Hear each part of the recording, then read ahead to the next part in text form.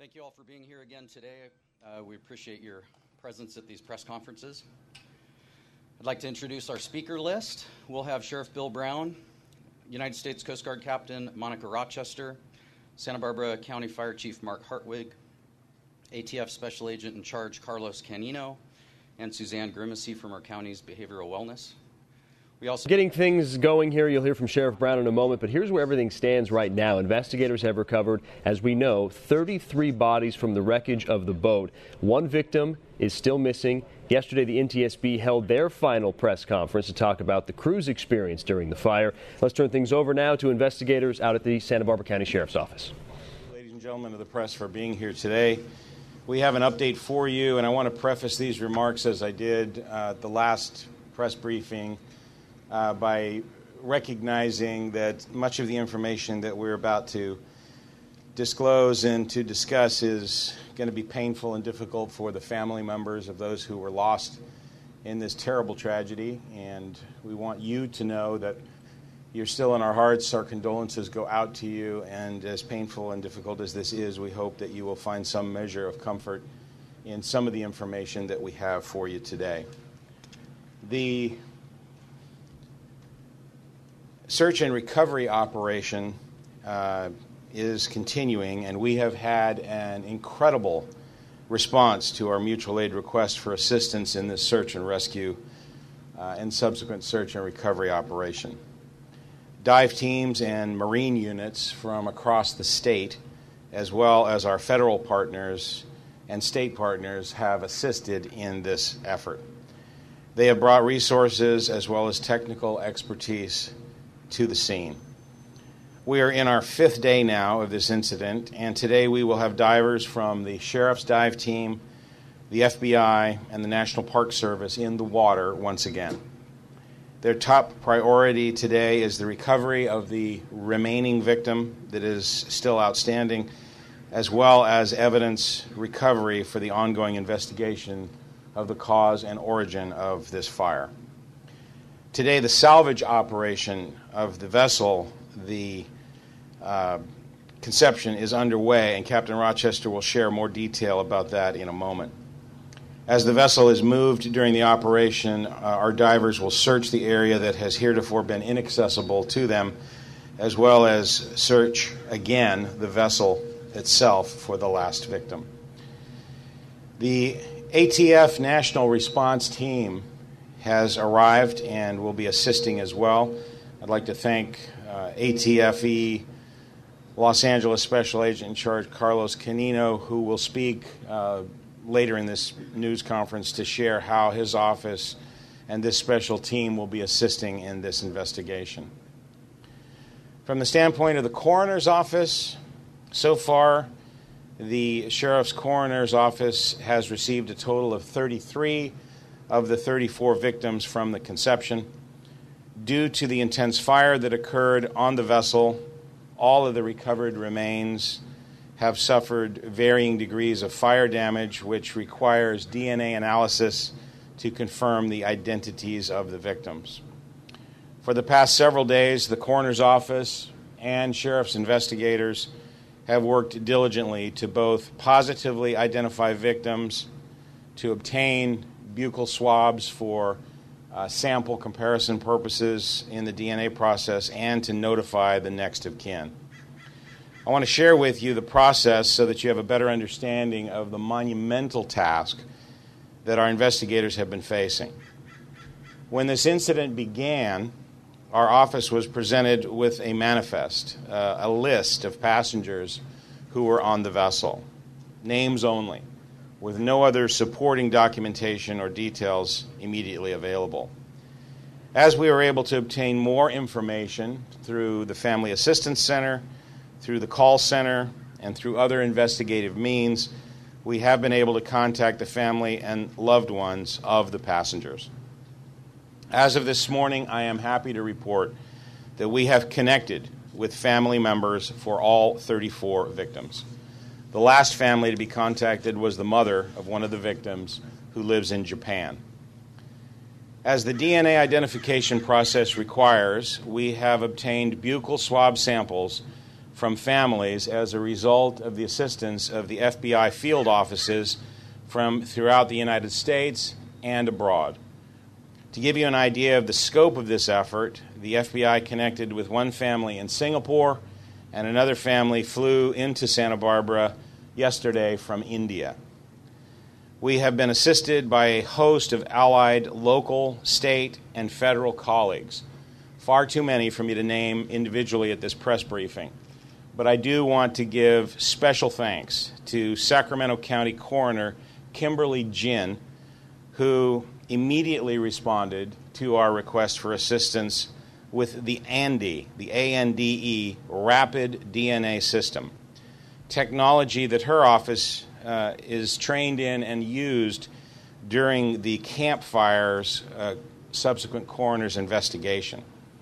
Her staff, as well as support from the ANDE Corporation, who brought a second rapid DNA system to us from their offices in Colorado, has been invaluable in the process of rapidly identifying victims, allowing us to bring some measure of solace to some of the loved ones. The Los Angeles County Medical Examiner's Office has been a tremendous help with the coroner's investigative process as well, and I just want to give a special thanks to all of them and to all of our coroner staff and our divers who have been engaged in this terribly difficult process of recovering these victims and bringing them to the Coroner's Bureau for examination and for ultimate release to the family members. The coroner's office is charged with determining the cause and the manner of death. This process is ongoing, and we will not be able to make those determinations final until toxicology results are in and the investigation into the cause and origin of the fire is complete. The Sheriff's Office will not be releasing the passenger manifest in whole out of respect for the families and in order to allow our investigators to make proper next-of-kin notifications. However, we do intend and will release the names of victims after we have positively identified them and have notified their next-of-kin of that positive identification. As of this press conference, we have been able, through the DNA process, to positively identify 18 of the victims. In 9 of those cases, we have been able to contact and notify the next of kin of the victims. And those 9, I will release the names to you right now.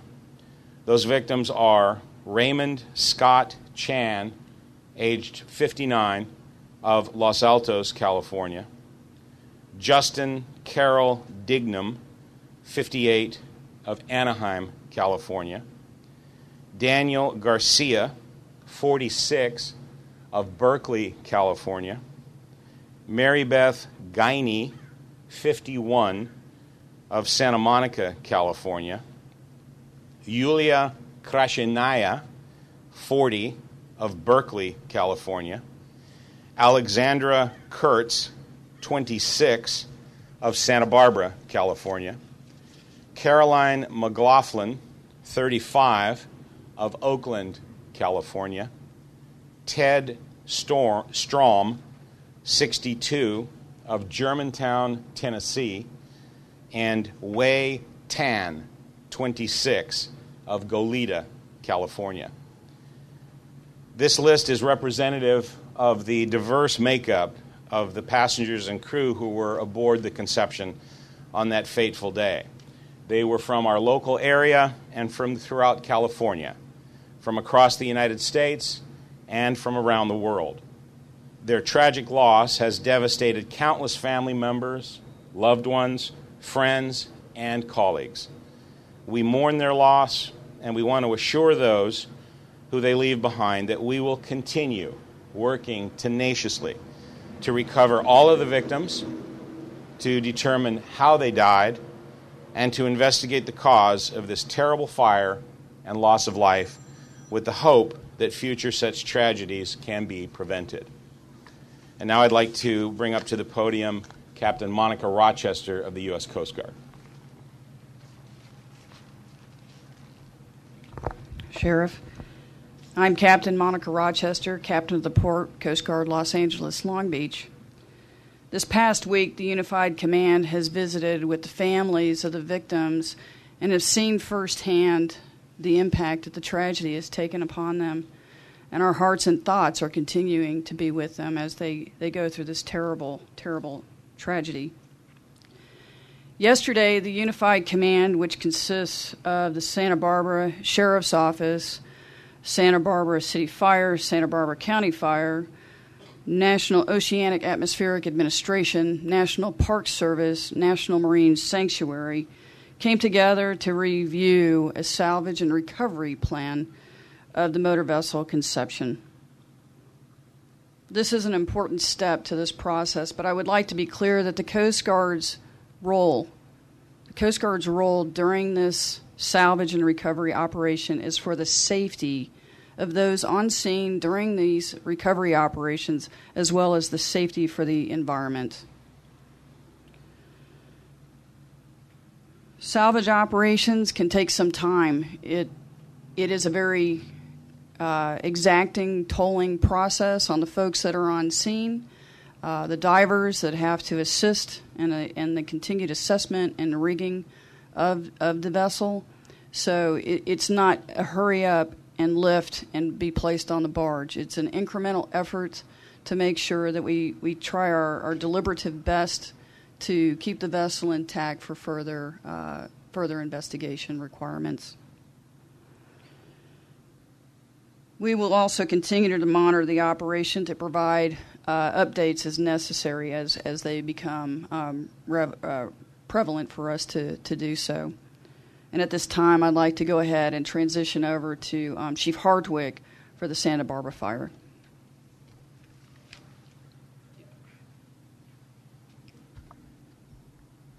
Thank you, Captain Rochester. Mark Hartwig, Fire Chief and Fire Warden for the County of Santa Barbara. We started this week by committing our resources and those of our partners throughout the state to rescue any potential survivors of this tragedy. We then continued to commit our resources to recovery and recovering the victims, family members of this tragedy. And then I made the commitment to do any and everything we could to find the cause of the fire and the origin of the fire. I want to first and foremost thank our partners to the south, Ventura County Fire Department, who upon notification of the distress call off the coast of Santa Barbara and Santa Cruz Island responded immediately with multiple assets. As we commit to finding the cause of this fire and the origination point of this fire, I promise that we would leave no stone unturned. We have joining us in the investigation formally now what I would consider the A-team for cause and origin, really one of the best teams throughout the world, the National Response Team from the ATF. And I'm going to go ahead now and yield to my colleague from the ATF. Thank you, Chief. Good morning. My name is Carlos Canino. I'm the Special Agent in charge of the Los Angeles ATF Field Division. Before I say anything, I will not be taking any questions. I'll just be talking about the National Response Team and their capabilities. So, and the reason for that is right now, until they get on the scene and we have more information, anything that I would say would be speculative, so I do not want to do that. So first off, on behalf of ATF Director Regina Lombardo and the men and women of ATF, we'd like to express our condolences to all the victims and their families. Our hearts are with them and our thoughts and prayers are with them. And we stand behind them. So, as you might know, ATF is a federal agency with jurisdiction and expertise and resources to investigate large and complex fire scenes. ATF brings a unique expertise in the investigation of fire incidents, and we share this expertise with our federal, state, and local partners as well as fire services. ATF has been on scene since Monday in consultation with the Unified Command. It was agreed upon that the best course of action, or the next course of action, I should say, was to bring the resources of ATF's National Response Team. They're arriving today. Some are already here. They'll be arriving today and ready to go to work this evening. So our NRT will be working alongside the men and women of the Unified Command, and our primary role is to determine the origin and cause of this fire. The NRT is comprised of senior ATF special agents, certified fire investigators, forensic mapping specialists, explosive enforcement officers, fire protection engineers, electrical engineers, forensic chemists, and other professionals. When I was coming on my way up here and I was talking to our Bureau headquarters, I asked for a list of which agents were going to be on the team, and I was doing some quick math. Just for the agents alone, there's over 250 years of experience in investigating fires. So the team that's coming here to assist and try to get to the bottom of this tragedy is exceptional. Like I said, at this time, it's too early to tell what the cause of the fire is. And again, it's imperative that I don't speculate or anybody else speculate until we get a look at the boat, and hopefully that'll be sometime in the next few days. In complex investigations like this, where there's a large loss of life, we take our time, process all the evidence, and we don't put time limits on how long we're going to be here. We'll be here as long as we're needed. And again, the goal is to determine what the origin and cause of this fire is. I spoke to our director, and she told me that all the resources of ATF are available for this incident. So, thank you very much.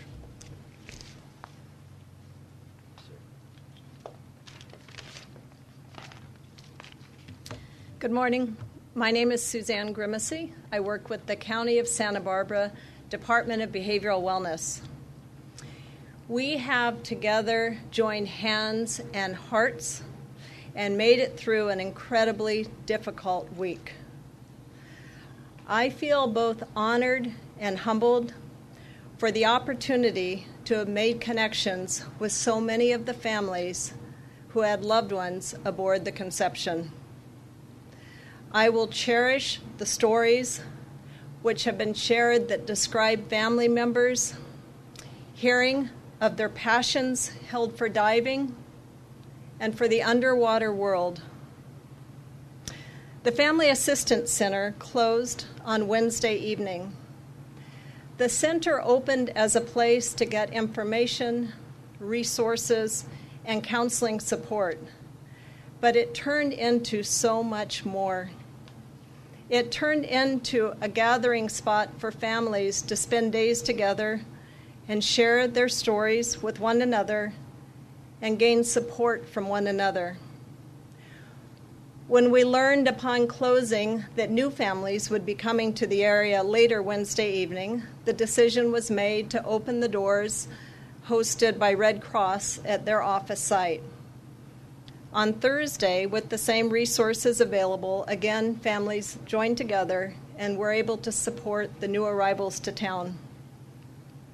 Today, families will again have the opportunity to join together and support one another throughout the day with mental health and spiritual support available as we await this evening's vigil. A vigil will be taking place tonight at 6:30 at Chase Palm Park. The vigil offers a time for community to come together to show support, to grieve, to receive the support of others, but above all, an opportunity for us together to honor the 34 lives which were lost on the conception. There are no words that can heal the pain that is being experienced by so many at this time. But we can be there for one another. I hope everyone that can will consider joining tonight's vigil at 6:30 at Chase Palm Park and beginning our journey together towards healing. Thank you.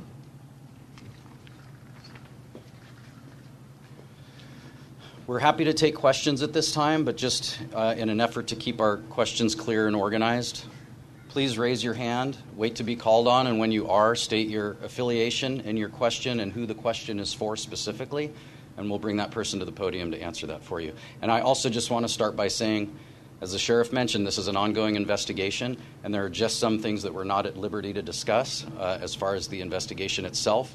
So please remember that when you're asking your questions. Hi, Chris Hankley, CBS News.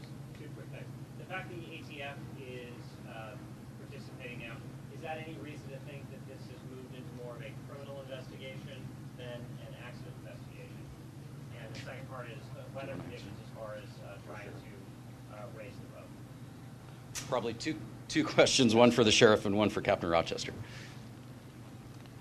So in response to your first question, the investigations that are underway, and I emphasize investigations because there are multiple agencies investigating multiple aspects of what happened during this tragedy. We are looking to determine what happened. And a criminal element to that is always a possibility and is always something that we would want to make sure that we have evidence for and that we investigate. But at this point, no one has been charged criminally, and we are proceeding alongside our partners. And the people who have been brought in for a reason because of their specific expertise in specific areas. The NTSB with transportation-related disasters, the ATF, because this was fire, the ATF national team is probably the world's foremost in terms of investigating fires. We want to make sure that we investigate every aspect of this. So it has not turned into a criminal investigation at this point. It is an investigation that is looking into all related and associated elements to the terrible tragedy. And then I'll let Captain Rochester answer the question on salvage. I'm sorry, can you repeat your question? Captain, the NTSB had told us yesterday that winds were becoming a challenge with the efforts to recover the boat. I'm just curious where that effort stands. Okay. So the question was, winds are offering a challenge to this operation. Am I characterizing that correctly, sir?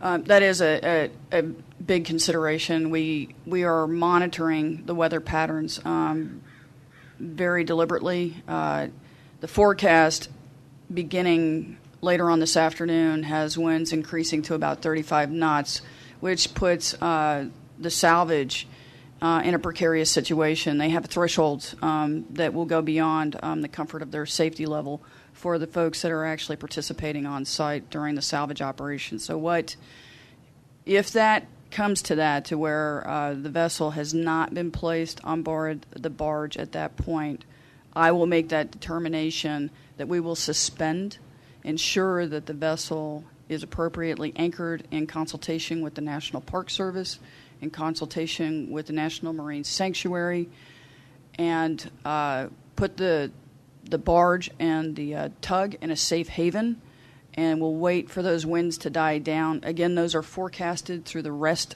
of the weekend, and hopefully that will subside and we'll be able to return the salvage operations and the equipment back on station sometime Monday. So it sounds unlikely you raise the boat. Okay. I don't have the definitive answer to that. Again, this is a very deliberate process. It's not a fast process to raise that, so I don't have that information at this time. Yes, sir. With the Stephanie Dazzio from the AP, the one remaining person, have they been located like some of the other bodies you knew they were, you just couldn't reach them, or is this one completely unaccounted for so far? The question was the one remaining victim who has not yet been recovered. Have the remains been recovered, or are they known to be somewhere and we haven't been able to get them? They have not been recovered at this point. We don't have any indication as to that person having been, seen or whatever, like we had a few days ago where we couldn't get to certain victims. But with today's salvage operation, we're hoping that by raising or partially raising the wreckage, that our divers will be able to access areas that heretofore have been inaccessible to them as they have conducted their recovery operations. But at this point, that person, the remains of that person do remain outstanding. We do not have, we have 33 of the 34 victims recovered.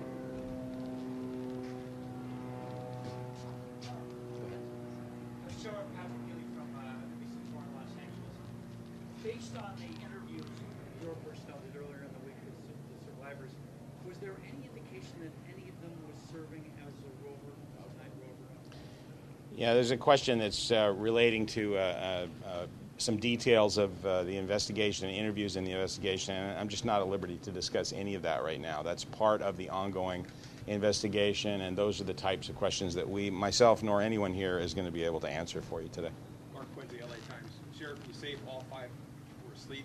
NTSB said yesterday in the afternoon that 3 of them, during interviews, there's indication. Can you guys ascertain whether they were all asleep or was anybody awake? The question was the NTSB information indicated that 3 of the surviving crew members indicated that they were asleep, and I heard the same information that you did, but I don't have any ability to comment beyond that other than what has already been in the public domain and has been released.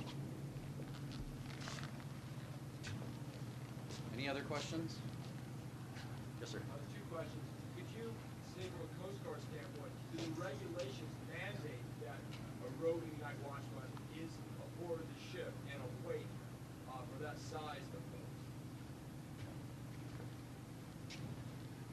The question was, do the regulations stipulate that there's a requirement for a roving watch and to be awake at the time? I cannot quote the regulations verbatim.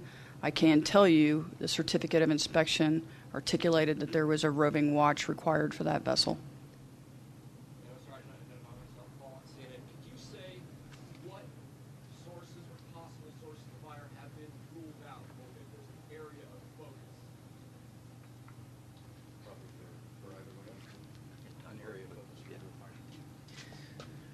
Right now, we won't know exactly where to focus until we get the wreckage up. So salvage is the primary goal right now. And I can tell you that with the resources we have now and have been brought to bear by the ATF as an official responsible for any fire, cause and origin within their jurisdiction, I couldn't ask for a better team and more resources than we have now on the scene that will, again, spare no effort or expense when it comes to looking at how and where this fire started. Stephanie from the AP again, sorry. We've been getting some conflicting information about who's leading certain investigations into what. Some people yesterday the NTSB referred to the FBI. Other people are saying the Coast Guard is conducting the potential liability investigation. Can you just spell out who's doing what, just so we get it, make sure we get it clear? The question was there have been a lot of agencies that are involved in this, including NTSB, the FBI, the Coast Guard, and obviously our office and others. And all I can say to you is that there are many different aspects to this tragedy. Every agency that is here involved in this through the Unified Command and through an independent investigation such as the NTSB is all are utilizing their expertise and their responsibility and their charge to investigate certain aspects of the investigation. So there are a host of different things that are being investigated by a variety of agencies, and there are other agencies who are here in support of those operations because they have expertise, whether it be in the recovery of evidence, the analysis of evidence, or what have you. So it's perfectly appropriate and natural that we would have a wide variety of federal, state, and local agencies involved in this investigation. Sheriff, Simon, when you see these families, how many families have you received samples from and Yeah, I can't give you. The question was how many of the victims do we have familial DNA samples to be able to compare the DNA that we've been able to extract from the victims who are in our care at the moment. I don't have a definitive answer for you up to date. I can tell you that as of yesterday, we had 20 samples. We had a variety of samples that were en route to us from various parts of the country and indeed the world, having been gathered through the assistance, as I said earlier, through the FBI field offices. I don't believe we have all of the samples yet, but we have made contact with all the families, and those samples will be forthcoming. And once those samples get here, and once we have them, we have the capacity to make those identifications within a matter of hours.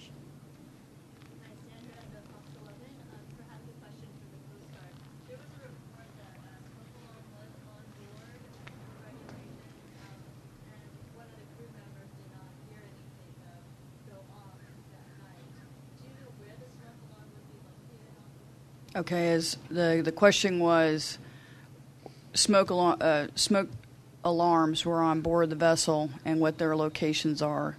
As previously stated in the first press conference, there was one located on the port and one located on the starboard. So starboard is right and port is left of the berthing space. I can't speak to that. I can't speak to that. I don't have firsthand knowledge. Sir, I can't speak to that. I don't have firsthand knowledge of it. Thank you for asking if there were sprinklers on board the boat.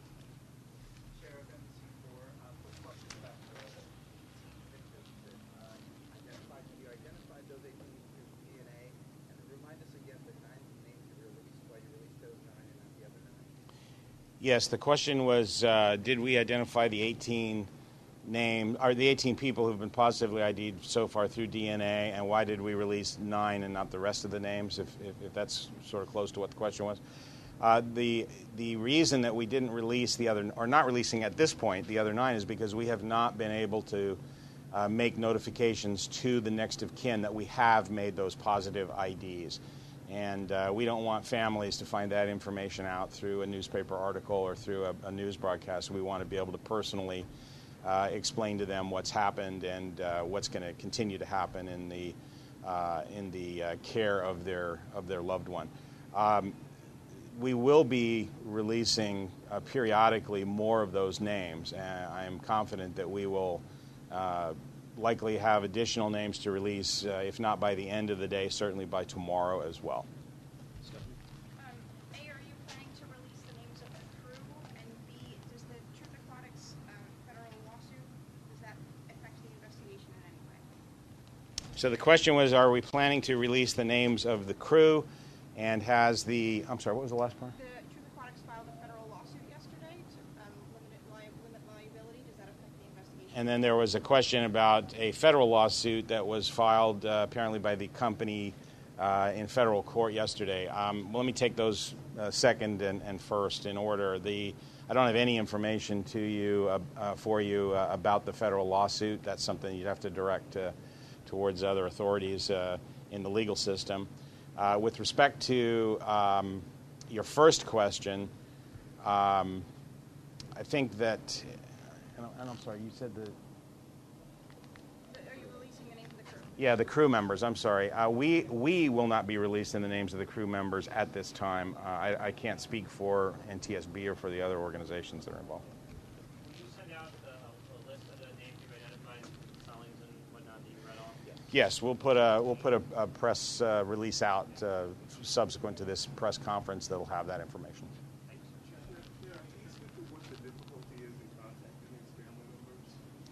The question was, what is the difficulty in contacting these family members?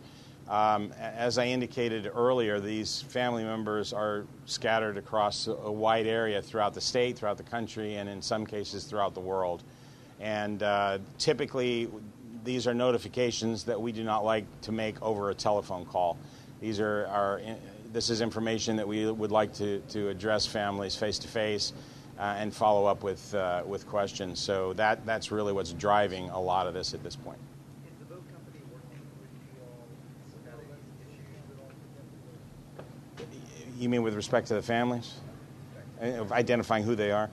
So the question was, is the boat company, was the question, are they working with us to identify the families? It's important to remember that this was a chartered trip. The chartering company was separate from the company that owns the vessel. So the company that booked the charter, we had some delays in getting information because the co-owner of that company was aboard the Conception and was lost on the Conception. She was one of the names that I just read to you a few moments earlier, Miss Kurtz. She had documentation and information that was aboard the Conception that was lost when it was lost. We were able to, through a secondary set of information that was in the custody of her husband, who was the other co-owner and who was also a dive instructor, who was on a remote dive in South America. We were able, yesterday I believe, to finally get the information from the booking that had more detailed information about dates of birth and addresses and contact information in the event of emergency and so forth. There was information that we just didn't have at the very beginning of this event. Have you conducted autopsies? How many and cause of death? So the question is, have we conducted autopsies and how many and what was the cause of death? So we have made a determination that we are not going to conduct autopsies on these victims, traditional autopsies. We have done external examinations. We have done toxicology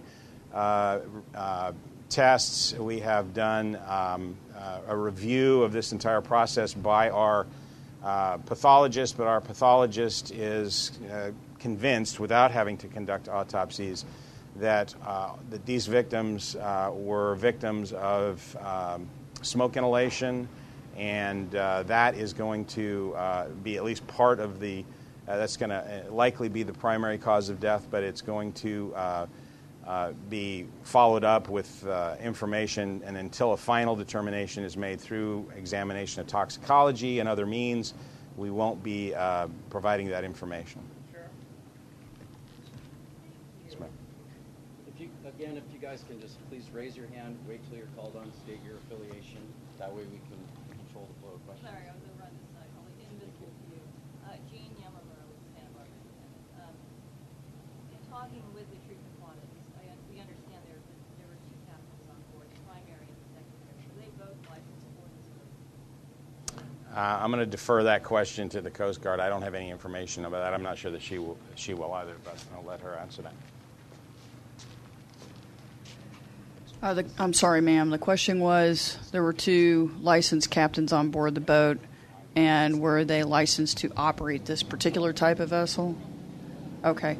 There is a manning requirement on the certificate of inspection, but I don't have that information in front of me, but we most certainly can produce that for you.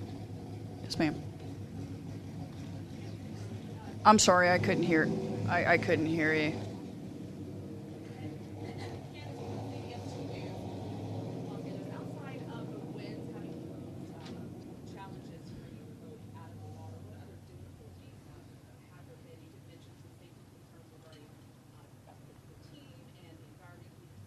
Sure, certainly. So The question was, what other challenges have been posed in addition to the winds? With winds comes some pretty treacherous currents. So, the divers can only stay on station so long and battle the currents, and they would become fatigued very quickly and put them in a precarious situation that could put them in an unsafe position. So the divers, with the combination of the winds and the currents, the divers would have to actually exit the water until we have a more stabilized natural environment.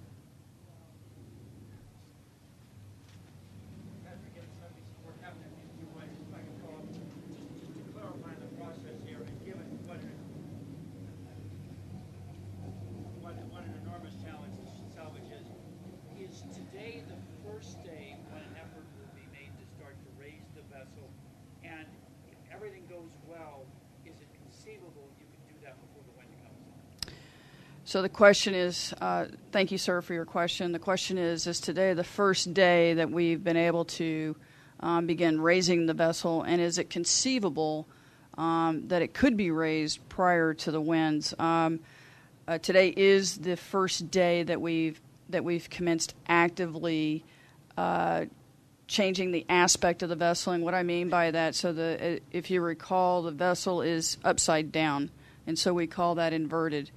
And so the first step is to gently roll over the vessel with the appropriate rigging equipment, and then have that stabilized prior to beginning the raise. And as I indicated previously, it is just not a fast raise. It's going to be a very gentle raise to try and retain the vessel to be intact. With that, that could be a very lengthy raise, and I have not seen the updated weather report, so I can't give you a definitive on, if we could conceivably complete that prior to the onset of the weather, sir. Captain Mark Quincy, LA Times. Can you please explain the role of the night watchman, what they're supposed to do? Are they supposed to stay in one area of the vessel? Are they supposed to roam? Any explanation you can give would be helpful. Okay, so the question was, can I explain what the role of a night watchman is and a roving watch? So with that, specifically what the language was on the certificate of inspection, I personally read roving watch is required, but beyond that, what the stipulations are, I can't speak to that. Is there some general terms you could use that other vessels use, that your own fleet uses? I can't speak to that, sir. I don't have that information.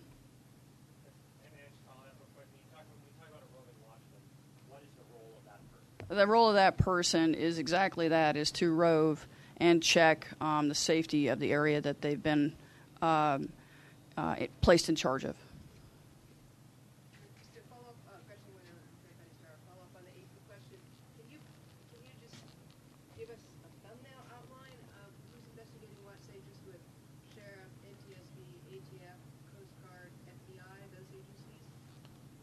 So the question was, can I give a thumbnail of who's investigating what aspects, what's being investigated by what? And I could give you one. I'm reluctant to do so because I'm inevitably not going to include everyone and do so completely accurately. But just to give you an idea, the Coast Guard obviously is here to investigate the marine-related aspects of this accident. They were involved in the initial rescue response. They are now in charge of the marine scene, as it were, protecting that area and overseeing the salvage operations and doing a host of other things there as well.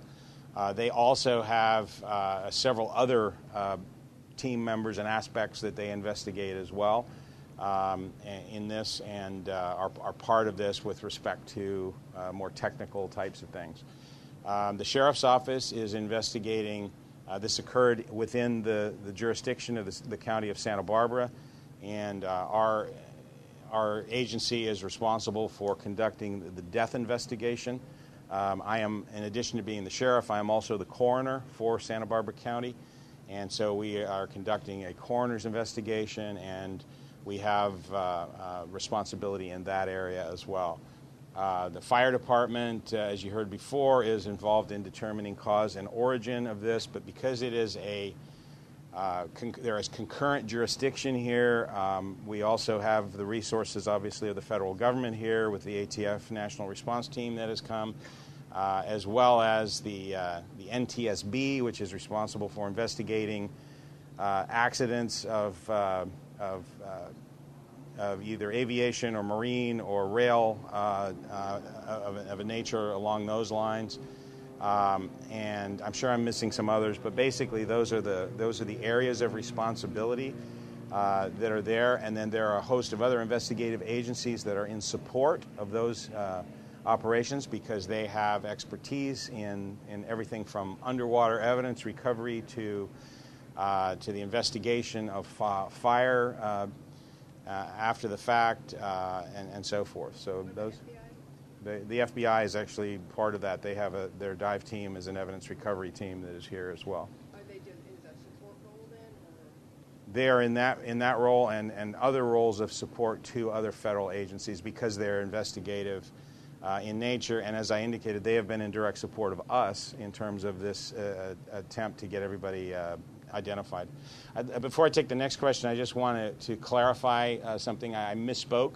About one of the victims, Ms. Kurtz. Ms. Allie Kurtz was not the co-owner of the booking company. She was the sixth crew member who was on board the Conception and was asleep in the passenger compartment at the time. So the co-owner of the company was aboard the vessel, but we are not releasing her name publicly at this time, although it has been in the public domain heretofore. So I'm sorry, your question. Why the decision not to do full autopsies and the fact that the medical examiners believe that they died of smoke inhalation? Does that mean that they died before they were burned? So the question is, why no autopsies and why? Because you believe the cause of death to be smoke inhalation. Yeah, and because is that because of the cause of death is believed to be smoke inhalation? So the cause of death, the preliminary indications are that the cause of death was smoke inhalation. As I indicated earlier, we will not have a final cause and manner of death until all aspects of the coroner's investigation, including toxicology results, come back in. But the preliminary indicators are that all of the victims have exhibited signs that are indicative of this. And in my personal discussions with the pathologist, they're deferring to his expertise that there's not going to be any additional evidence obtained in an autopsy that will confirm that, other than the fact that it will delay the process in terms of releasing the remains to the family members. And this is something that we are cognizant of, and again, trying to balance it. And I've had discussions with all of our federal partners and with our other people, and with respect to this indication about not doing autopsies on these victims. And as long they're comfortable that as long as our pathologist can render a decision, and he's comfortable that he will be able to render a decision without the autopsies, that we're going to move forward without doing them at this point. So does this mean that they were dead before the flames basically overtook them? You talk about burn damage. Yeah, the question was, does this mean that they were dead before the burn damage on the bodies? And preliminarily, I can tell you that the indications from the pathologist are just that the belief is that the victims died and that the burn damage to the victims was post-mortem and not ante-mortem. In other words, it occurred after death and not before death. So when the crew tried to rescue them and the flames were already engulfing, they may have already been dead by that point, by the time the crew realized it. That would be the indication. So, not before. Well, no, you just tagged on one last line that said before the crew realized that. I can't speak to that. The indicators are from the preliminary examination of the bodies that the victims died prior to being burned. So that's what we can say with some certain preliminary, but with a high degree of certainty at this point. So we're going to wrap things up at this point. I do, for any of our Spanish affiliates, I do have a Spanish-speaking lieutenant that will be able to answer some questions and get you some of this information in Spanish. I will also stick around in case you have any additional follow-up questions about what was spoken to. So again, thank you on behalf of the Unified Command for you coming to this press conference. I'll get out the names and spellings, everything that the sheriff disclosed about the victims' names that we are releasing. I'll get that out on a press release within the next hour or so. And then as we are successful in identifying and making next of kin notification, we'll release those additional names as we're successful in that process. Thank you again for coming, and we'll talk to you soon. No further press conferences are scheduled at this time.